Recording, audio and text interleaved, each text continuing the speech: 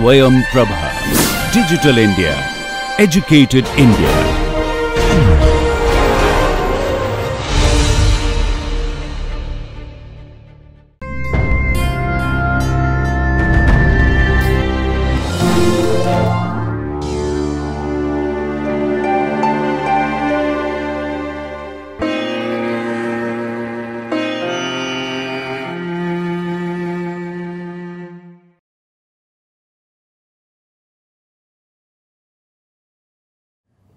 Hello, I am Dr. Shubha, Professor of Anatomy from Kempegowda Institute of Medical Sciences, Bangalore. Today, we are continuing with our topic of mediastinum. So, this is Mediastinum Part II.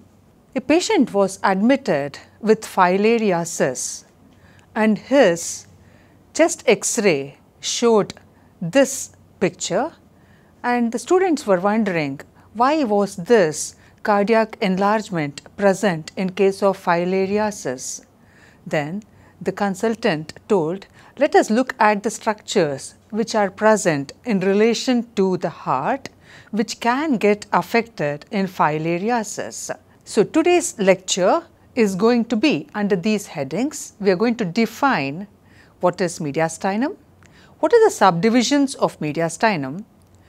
We will talk about the inferior mediastinum subdivisions, the anterior mediastinum, the boundaries and contents, the middle mediastinum boundaries and contents, and similarly the posterior mediastinum boundaries and contents. We will be talking about in detail about some of the structures which are present here, that will be the pulmonary trunk, the esophagus, the thoracic duct, azygous venous system, the thoracic sympathetic trunk, and we will conclude this by summarizing the topic. We already know mediastinum is the middle septum which is present in the thoracic cavity. It is bounded on either side by the mediastinal pleura. We have seen an imaginary plane which is going to divide this mediastinum into an upper half which is called as superior mediastinum and a lower half which will be called as inferior mediastinum. The inferior mediastinum has the heart and the pericardium present in it, and this heart and pericardium is going to divide the inferior mediastinum into anterior, a middle and posterior mediastinum. Now, let us look at the boundaries of anterior mediastinum. Anterior mediastinum is bounded anteriorly by this bone which is present. This is the sternum. So, it is bounded anteriorly by the body of sternum, posteriorly by the pericardium and the heart, and on either side it is bounded by the mediastinal pleura. When we look at the contents of this anterior mediastinum which is in front of the pericardium behind the sternum, you will find a remnant of thymus can be found in case of adults, sometimes as a small fat mass. This thymus is a bilobed structure. It is larger in case of children, keeps increasing in size up to the puberty, and then it starts undergoing involution. So, in case of adults, you find occasionally remnants of thymus. It is an important organ because it produces thymosin which helps in bringing about immunity. We also find certain arteries which are present here. They are the branches, mediastinal branches coming from the surrounding arteries like the internal mammary or the thoracic artery. We also find certain ligaments attaching the pericardium to the sternum. These are called as sternopericardial ligaments. There are two sternopericardial ligaments, a superior sternopericardial and an inferior sternopericardial ligament. The middle mediastinum is bounded by the pericardium and its contents. So, you find in the middle mediastinum the heart and the pericardium along with the ascending aorta, the pulmonary trunk, proximal half of superior vena cava or the lower end of the superior vena cava, that is intrapericardial part. Just before it becomes intrapericardial, it receives arch of azygous vein. So, this is not a content of middle mediastinum. Middle mediastinum is also associated with the phrenic nerve and the accompanying pericardiaco-phrenic vessels. Phrenic nerve and pericardiaco-phrenic vessels are going to supply the diaphragm along with the pericardium in case of the vessels. Now, let us look at the boundaries of the posterior mediastinum. It is bounded anteriorly by the bifurcation of the trachea. You find the pulmonary vessels, the sloping heart and the pericardium posterior surface along with the sloping posterior surface of the diaphragm. These structures form the anterior boundary for the posterior mediastinum. So, from above downwards, you find the tracheal bifurcation, the pulmonary vessels, posterior surface of the heart and the pericardium and the posterior sloping surface of the diaphragm. Posteriorly, it is bounded by the thoracic vertebrae, that will be the T5 to T12 thoracic vertebrae with the intervening intervertebral discs. On either side, it is bounded by the mediastinal pleura. Now, let us look at the contents of the posterior mediastinum. Posterior mediastinum has the esophagus with the vagus nerves. The vagus nerves form a plexus around the esophagus. As they go towards the diaphragm, they are going to form the anterior and posterior vagal trunks, which will continue as the gastric nerves. You also find the azygous vein in the posterior mediastinum. Correspondingly, on the opposite side, you will find the hemiazygous venous system, the superior and inferior hemiazygous veins, which are tributaries to the azygous vein itself. You find the sympathetic trunk slightly lateral to the midline, giving its branches which will be encountered in the posterior mediastinum, and also the descending thoracic aorta, the most important content of posterior mediastinum. When we look at a diagrammatic representation of the same, you can see the esophagus in the posterior mediastinum. It is present on the posterior aspect, just in the prevertebral region, but later as it descends down, it comes to lie anterior to the descending thoracic aorta. The two are separated by a pleural recess. The next content is the azygous vein, which slightly lies on the right side of the midline. It is to the right of the aorta, separated from the aorta by the thoracic duct, which is the continuation of the cisterna chyli. And you find the descending thoracic aorta itself slightly to the left of the midline. Posterior to the aorta and the thoracic duct, you find the hemiazygous veins running across the midline and ending in the azygous venous system. Coming to the pulmonary trunk takes its origin from the right ventricle. It is the continuation of the infundibulum of the right ventricle, which is the outflow tract, which continues as the pulmonary trunk. It is a short vessel about 3 to 5 centimeters in length. It terminates by dividing into right and left pulmonary arteries. Initially, it is anterior to the ascending aorta, then it comes to lie on the left side of the ascending aorta. It terminates into right and left pulmonary arteries. The right pulmonary artery will pass behind the ascending aorta and the superior vena cava to reach the hilum of the right lung, whereas the left pulmonary artery will cross in front of the arch of aorta to reach the hilum of the left lung. The proximal portion of the left pulmonary artery is connected to the aorta by a ligament which is called as ligamentum arteriosum, which is a remnant of the ductus arteriosus. So, this is the pulmonary trunk and this is the ascending aorta. This is the arch of aorta. Trachea lies above the pulmonary trunk, and the pulmonary trunk is connected by ductus arteriosus in the fetal life, which becomes ligamentum arteriosum in the adult life with the arch of aorta. So, the proximal portion of the left pulmonary artery is connected to the arch of aorta distal to the origin of left subclavian artery by a ligament which is called as ligamentum arteriosum. This is hooked by the left recurrent laryngeal nerve, which is a branch coming from the left vagus. Medial to the ligamentum arteriosum is the superficial cardiac plexus. Very close to the ligament within this plexus lies the cardiac ganglion of Risberg. The ligamentum arteriosum is a remnant of the ductus arteriosus which is seen in fetal life.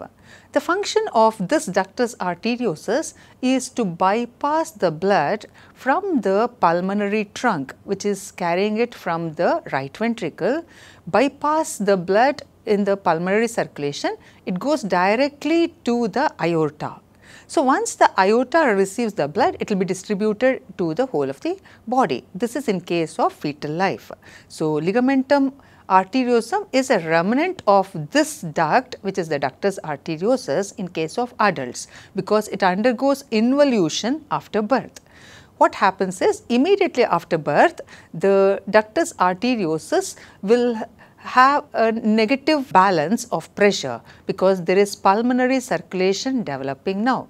The lungs become active. So, you find the blood passing through the pulmonary arteries, entering the lung, undergoing the pulmonary circulation, and the blood comes back to the heart on the left side and reaches the aorta. So, slowly the ductus arteriosus involutes and results in the formation of ligamentum arteriosum. The functional non-existence of the ductus happens within 1 week itself because it loses its importance, whereas the structural involution takes time. It takes place within 4 to 12 weeks of time. Then it gets converted into ligamentum arteriosum. Occasionally, you find the ductus remains even in adults, then it is called as patent ductus arteriosus. What does it do? It brings the blood from the aorta into the left pulmonary artery, thereby causing an overload on the pulmonary circulation. With this, an increase in the pressure, backward pressure on the right ventricle, resulting in right ventricular hypertrophy. This overload can result in congestive cardiac failure, and there can be decreased oxygenated blood reaching the extremities, resulting in cyanosis, that is bluing of the periphery. Pulmonary artery catheterization can be done to monitor cardiopulmonary functions. So, it can be catheterized.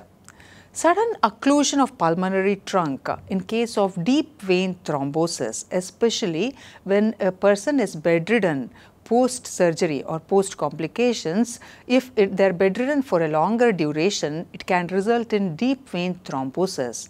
Dislodgement of the thrombus can result in thromboembolism of the pulmonary artery. It results in hemoptysis, coughing out of blood. Coming to the esophagus. Esophagus is a muscular tube which is the foot pipe of the body. It is going to carry the foot bolus. We can see the esophagus starts off at the level of the 6th cervical vertebra, where there is a junction between the pharynx and the esophagus. This pharyngoesophageal junction at the level of lower border of the 6th cervical vertebra is the narrowest part of the esophagus, and it is the second narrowest part of the gastrointestinal tract, next in line to the appendix. Here you find a constrictor which is present, that is the cricopharyngeus. It is the part of the inferior constrictor of pharynx. It has got circular muscle fibers and it acts as a constrictor, cricopharyngeus.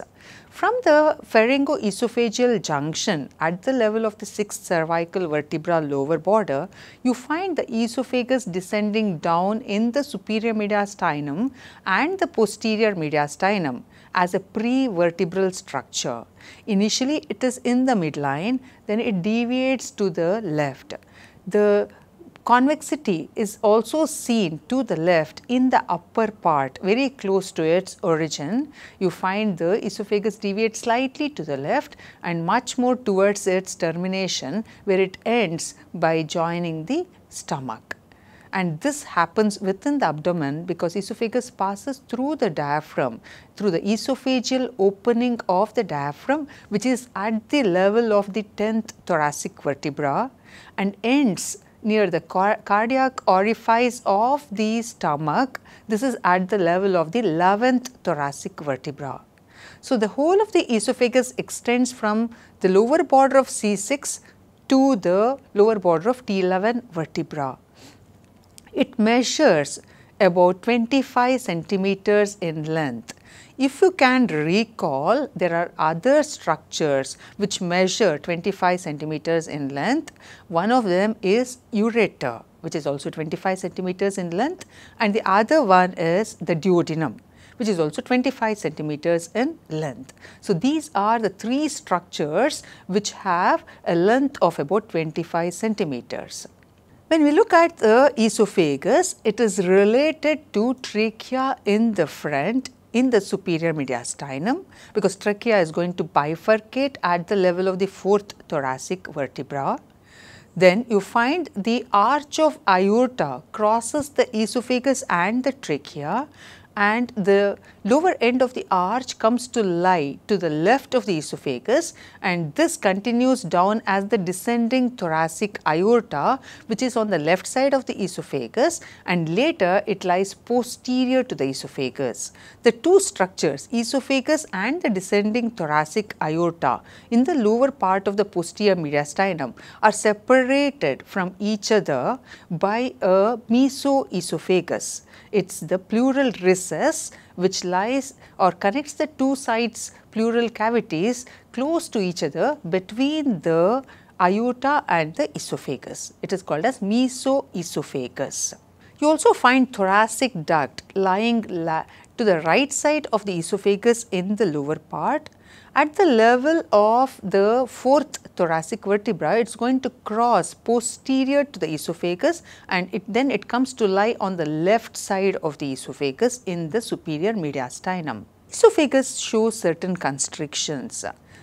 The narrowest portion of the esophagus, as we have told already, is the pharyngoesophageal junction. This is at the level of the 6th cervical vertebra, and this is due to presence of cricopharyngeus, which has got circular muscle fibers. This is approximately 6 inches from the central incisor teeth. The next constriction which you see on the esophagus is due to crossing of the arch of aorta. This happens at the level of the 4th thoracic vertebra. It is about 9 inches from the central incisor teeth. The next constriction of the esophagus is due to the left principal bronchus. This happens at the level of the 6th thoracic vertebra. It is about 11 inches from the central incisor teeth. The last constriction of the esophagus is at the level of the 10th thoracic vertebra. This is due to passing of the esophagus through the diaphragm through the esophageal aperture. It is about 15 inches from the incisor teeth. Beyond this, you find about 1 inch of esophagus, about 2.5 centimeters, which is abdominal part of the esophagus. This ends at the 11th thoracic vertebra, where you find the cardioesophageal junction. Let us look at the blood supply of the esophagus. Blood supply indicates it has both arterial and venous. So, looking at the arterial supply, it is supplied by inferior thyroid artery branches in the neck. Branches of thoracic aorta and the bronchial arteries supply it in the posterior mediastinum, and the left gastric and the inferior phrenic will supply it in the abdominal cavity. When you look at the venous drainage, you find the inferior thyroid veins drain the cervical part of the esophagus. They carry it to the internal thoracic vein. The azygous and the hemiazygous systems will drain the thoracic part of the esophagus. They will be ending in superior vena cava, either directly as azygous or indirectly hemiazygous through the azygous. You also find the lower part of the esophagus, there is communication between hemiazygous and the left gastric veins. Hemiazygous is a tributary of superior vena cava, whereas the left gastric is a tributary of the portal venous system. So, you find these veins become important because in case of portosystemic anastomosis, these veins can get engorged, resulting in esophageal varices. Now, let us look at the nerve supply of the esophagus. Nerve supply will include both parasympathetic and sympathetic. So, parasympathetic nerves supplying esophagus come via the vagus or its branch, that is the recurrent laryngeal nerve. These nerves, that is the parasympathetic nerves, will be supplying sensory, motor and secretomotor nerve supply. It is sensory to the mucosa of the esophagus, motor to the musculature of the esophagus and secretomotor to the glands. The sympathetic supply is from T5 to T9 branches. They are both sensory and vasomotor. They bring about contraction of the smooth muscle in the walls of the vessels supplying the esophagus. Referred pain is carried via the sympathetic, either T4 or T5 spinal segments, and this can mimic anginal pain. Now, let us look at the lymphatic drainage of the esophagus. The cervical part of the esophagus drains into deep cervical lymph nodes, the thoracic part into the posterior mediastinal lymph nodes, and lastly, the abdominal part drains into the left gastric lymph nodes. Here is a dissected specimen showing the esophagus. You can see this is the arch of aorta with its branches. This is the trachea. Here is the superior vena cava and this is the esophagus. Between the trachea and the esophagus, you can see this structure lying there. That is the tracheoesophageal groove containing the recurrent laryngeal nerve of the left side. Now, let us look at the clinical anatomy of esophagus. Esophageal dilatation due to neuromuscular incoordination, where the cardioesophageal junction does not open up when there is a food bolus coming towards the lower end of the esophagus, results in dilatation of the esophagus, and this condition is called as achalasia cardia. A neuromuscular incoordination resulting in esophageal dilatation, achalasia cardia. The next clinical aspect which you can see is tracheoesophageal fistula. There is a disrupted development of tracheoesophageal septum which is going to divide the trachea and the esophagus completely. So, you find part of the esophagus is a blind ending tube, whereas the lower part of it becomes connected to the trachea itself, resulting in a fistula. This is called as tracheoesophageal fistula. Portal hypertension can result in varices in the lower part of the esophagus. This is due to communication between the systemic and the portal veins. The systemic vein draining here is the azygous venous system, tributaries of the azygous venous system, whereas the portal system is part of the gastric veins which ends in the portal vein.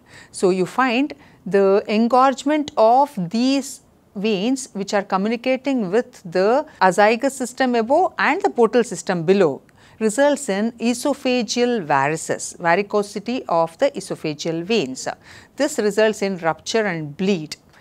This can be detected by doing a barium swallow where it appears worm-like in the interior. It can also be detected by esophagoscopy, which is a fiber optic scope which is used to look at the interior of the esophagus. Now, coming on to the thoracic duct, it is the major lymphatic duct of the body. This thoracic duct is the continuation of the cisterna chyli which is present in the lumbar region of the abdomen in the midline in front of the lumbar vertebra.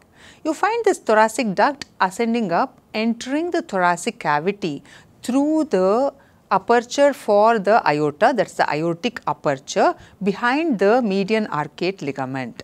So, you find this thoracic duct ascends up in the midline between the azygous vein on the right side and the descending thoracic aorta on the left side. It ascends up to reach the fifth thoracic vertebra, where it crosses to the left side behind all the structures present here, runs on the left side of the vertebral column to reach the neck. In the neck, it is going to form a loop by arching over, and it is going to end at the junction of the internal jugular with the subclavian of the left side, forming the left brachiocephalic vein. So, you can see the cisterna chyli highlighted, the descending thoracic aorta which is on the left side of the thoracic duct, the azygous vein which is on the right side of the thoracic duct, the esophagus which will be in front of the thoracic duct because the crossing takes place just next to the vertebral column. This is the left brachiocephalic vein formation where the thoracic duct is going to end in. So, this shows the area of drainage of the thoracic duct. So, except for this area, that is the right half of the thoracic cage or the cavity, the right upper limb, the right half of the neck and the right half of the face, except for this area, the rest of the body is drained by thoracic duct. It receives bronchomediastinal lymph trunk from the thoracic cage and the intercostal space and the mediastinum. It also receives left subclavian lymph trunk from the upper limb. It receives the left jugular lymph trunk from the left half of the head and neck. All these will end in the thoracic duct, and the thoracic duct itself ends in the junction of the left subclavian and the left jugular vein, forming the brachiocephalic vein. So, it is going to end into the formation of the left brachiocephalic vein. Similarly, on the opposite side, instead of thoracic duct, you find the right lymphatic duct which is going to receive the right bronchomediastinal lymph trunk, the right subclavian lymph trunk and the right jugular lymph trunk. All of them will join together to form the right lymphatic duct, which is going to end in the junction between the right subclavian and the right brachiocephalic vein formation. This is a dissected specimen showing the thoracic duct. You can appreciate the beaded appearance of the thoracic duct. This is due to the presence of a number of valves in the thoracic duct. So, it gives rise to a beaded appearance. Coming to the clinical anatomy of thoracic duct, injury of the thoracic duct, what does it contain? It contains chyle, which is a product of fat digestion. So, this milk-like substance will pour out into the thoracic cavity, forming what is called as chylothorax. If this is untreated, then it can track out, communicating with the exterior, forming a fistula. This will be chylous fistula. Obstruction of the thoracic duct can happen in case of filariasis. So, if you recall the first few slides where we discussed about the case in the hospital where a filariasis patient had enlargement of the cardiac shadow region in the X-ray, that is the reason given here now, because this patient can have obstruction of the thoracic duct which can result in chylothorax, the lymph entering into the thoracic cavity or into the pleural cavity itself, or it can pour into the peritoneum, or it can appear in the urine, or it can enter the tunica vaginalis of the testis, forming chylocele. Coming to the azygous venous system. Azygous venous system is the venous system of the thoracic cavity, where you find the veins of the thoracic cage will be ending in the superior vena cava through the azygous venous system. Azygous means unpaired. It is present on the right side of the midline in the prevertebral region. This azygous vein starts off in the abdominal cavity as the union of right subcostal vein, right lumbar azygous and right ascending lumbar vein. The lumbar azygous vein will communicate the azygous vein with the inferior vena cava because it is going to connect to the inferior vena cava, the lumbar azygos. Occasionally, you find the right subcostal and the lumbar azygos itself forming the azygos vein without a contribution of the right ascending lumbar vein. The azygos vein runs on the right side of the midline to reach up to the fourth thoracic vertebral level. Here it is going to arch over the root of the right lung and it is going to end in the superior vena cava before it pierces the pericardium. So, that is the azygos vein course. Coming to the tributaries of the azygos vein, you find the formative tributaries and you also find these veins draining into the azygos venous system. This one we have already mentioned. It is the superior intercostal vein. It is the union of the second, third and the fourth veins together forming the superior intercostal vein. It ends in the azygos vein. The remaining intercostal veins are going to end in the azygos vein and you find the first posterior intercostal vein will end in the right brachiocephalic or the left brachiocephalic corresponding to the side. The superior intercostal vein, which is the union of the second, third and fourth, is going to end in the arch of azygos on the right side, whereas on the left side it is going to end in the left brachiocephalic vein itself. So, this is one of the differences between the right and the left sides in relation to the venous system. The azygos vein, before it pierces the pericardium, you find the superior vena cava will receive off the azygos vein. So, it is extra pericardial tributary to superior vena cava. The azygos vein is receiving the other two tributaries here, that will be the hemiazygos and that is the hemiazygos or the inferior hemiazygos and the superior hemiazygos or the accessory hemiazygos vein. So, they cross the midline posterior to all the structures and end in the azygos vein. This happens at the level of the 8th thoracic vertebra. On the opposite side of the azygos vein, you find the hemiazygos venous system. The corresponding to the azygos vein in the lower part, what you see is called as hemiazygos vein. So, it can also take its origin similar to azygos from the right subcostal lumbar azygos. On the left side, it will be the left ascending lumbar vein. So, these will unite to form the hemiazygos vein. This will pierce the left crus. The azygos vein enters through the aortic aperture, whereas the hemiazygos vein will pierce the left crus, enter the thoracic cage. It is going to receive the 9th, 10th and the 11th posterior intercostal veins and it is going to cross the midline and end in the azygos vein opposite to T8. Similarly, the accessory hemiazygos vein will start off in the medial end of the 5th intercostal space by receiving the 5th posterior intercostal vein. It descends down and keeps accumulating the posterior intercostal veins. By collecting the 6th, 7th, 8th posterior intercostal veins, it is going to cross the midline at the level of the 8th thoracic vertebra and end in the azygos vein. So, it starts from the 5th vertebral level, ends at the 8th vertebral level, tributaries being 5th to 8th posterior intercostal veins. The crossing of azygos superior and inferior hemiazygos veins is posterior to the esophagus and the descending thoracic aorta in front of the vertebra, especially the T8 vertebra. You can see the azygos vein here. This is the azygos vein in a dissected specimen. This is the abdominal aorta. So, it will be on the right side of the azygos venous system, will be on the right side of the midline. On the left side of the midline is the descending thoracic aorta. Coming to the clinical anatomy of azygos vein, it is the main collateral channel between the superior vena cava and the inferior vena cava. Because of this communication, azygos veins can be enlarged along with the posterior intercostal veins in case of obstruction of superior or inferior vena cava.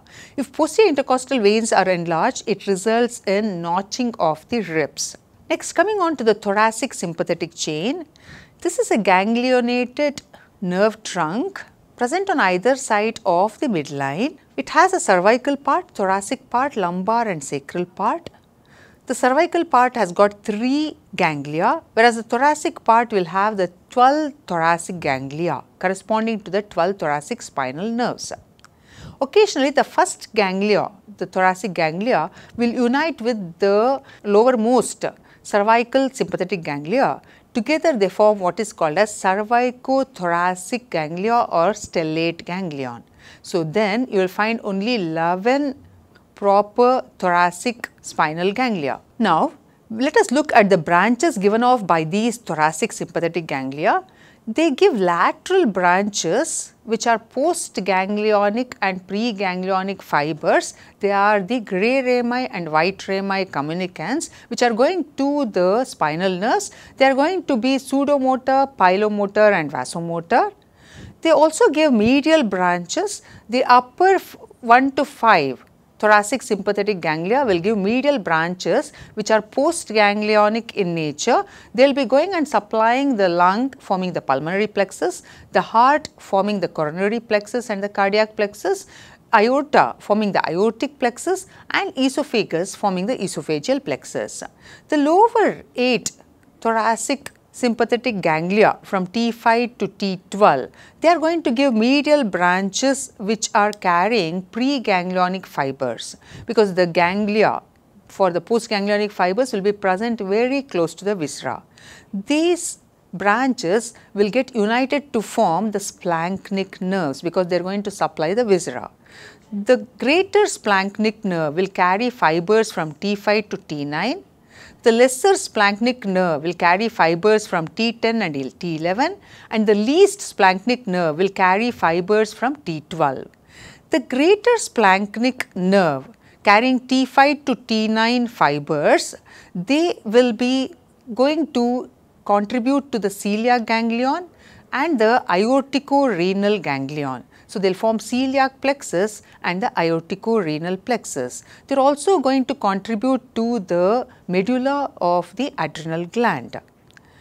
The lesser splanchnic nerve carrying fibers from T10 and T11, they are going to contribute to the celiac plexus and the aortico-renal ganglia, whereas the least splanchnic nerve, which is also called as renal nerve, is going to supply the kidney. These nerves, the splanchnic nerves, will leave the thoracic cage and pass through the crus of the diaphragm. Corresponding crus they can pierce and enter the abdominal cavity. You can see the splanchnic nerve in a dissected specimen. This is the sympathetic trunk, whereas this is the splanchnic nerve, which is a medial branch of the sympathetic trunk. You can see the azygous vein, the thoracic duct and the aorta lying closer to the midline, and the sympathetic trunk is slightly away from the midline, giving off the medial branch, that is the splanchnic nerve, carrying preganglionic fibers because the ganglia will be very close to the viscera. Coming to the applied anatomy of thoracic sympathetic chain, thoraco-abdominal sympathectomy is a procedure which is done bilaterally, excising T5 to L2 sympathetic chain or the trunk along with the splanchnic nerves. This is done in case of severe hypertension, uncontrollable hypertension. Then thoracic sympathectomy or thoraco-abdominal sympathectomy is the procedure of choice. It should be done bilaterally. To summarize this topic, we looked at the mediastinum and its subdivisions. We looked at the inferior mediastinum, the boundaries, subdivisions and the contents of each part of the mediastinum.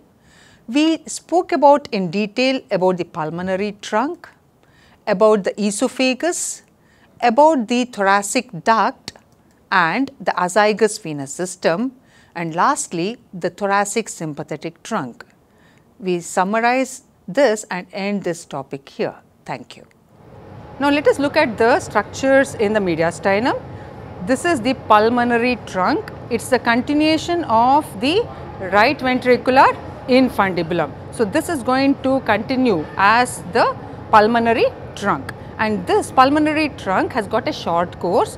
It overlaps the ascending aorta, then it comes to the right side of the left side of the ascending aorta and terminates here by dividing into the right and the left branch. The left branch is connected to the arch of aorta by the ligamentum arteriosum. So, this is the pulmonary trunk. esophagus is another structure which is present in the superior and posterior mediastinum. So, this is the esophagus. In the upper part, that is in the superior mediastinum, it will be just behind the trachea, whereas in the inferior mediastinum, it lies on the right side of the descending thoracic aorta initially, then it crosses in front of the aorta. The two will be connected to each other by a mesoesophagus. So, this is esophagus and this is aorta. The two pleural cavities will be coming closer to each other between the esophagus and the aorta, forming the mesoesophagus. Then the esophagus leaves the thoracic cage by passing through the esophageal opening at what level? T10, at the level of T10. So, esophageal opening in the diaphragm will allow the passage of the esophagus into the abdomen. The last 1 inch of the esophagus is present inside the abdomen till the cardioesophageal junction. So, this is the esophagus. We can see the sympathetic trunk which is present here on either side of the vertebral column. This will give lateral branches which will go along with the intercostal nerves as the white rami and grey rami communicants. You can see a medial branch which has been dissected out here. This medial branch is the splanchnic nerve. If you can recall, T5 to T9 will form the greater splanchnic nerve, T10 and T11 will form the lesser splanchnic, and T12 will give least splanchnic nerve. So, this is a splanchnic nerve branch coming from the sympathetic trunk. You can see the azygous vein here, the unpaired vein, that is why it is called as azygous. It starts as the lumbar azygous joining with the subcostal and the ascending lumbar vein. It enters the thoracic cavity by passing a common opening with the aorta, that is the aortic opening at the level of T12. So, it lies between the, it lies on the right side of the midline.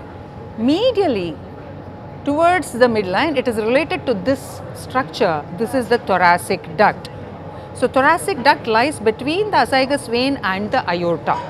You can see this azygous vein, as it ascends up, it will collect all the posterior intercostal veins. That will be from the 5th to the 11th posterior intercostal veins. All of them drain into the azygous. The last tributary for the azygous is this vein which is joining the arch of the azygous. This is the superior intercostal vein. Superior intercostal vein will join the azygous near its arch. It is formed by the union of, very good, 2nd, 3rd and the 4th posterior intercostal veins. First one will be a tributary to this vein itself. What is this? Brachiocephalic vein. So, first posterior intercostal vein will end in brachiocephalic vein. 2nd, 3rd and 4th will join together to form superior intercostal vein. On the right side, this ends in the arch of the azygous vein, whereas on the left side it is going to end in the left brachiocephalic vein itself, superior intercostal vein of the left side. Now, you can see these are the posterior intercostal veins. This arch of the azygous will arch over the root of the right lung. You can see the root structures are cut because the lung has been removed. So, it arches over the root of the right lung and it is going to come and end in this structure which we have already seen. Which is this structure? Superior vena cava. Before it pierces the fibrous pericardium, azygous is going to end in the superior vena cava.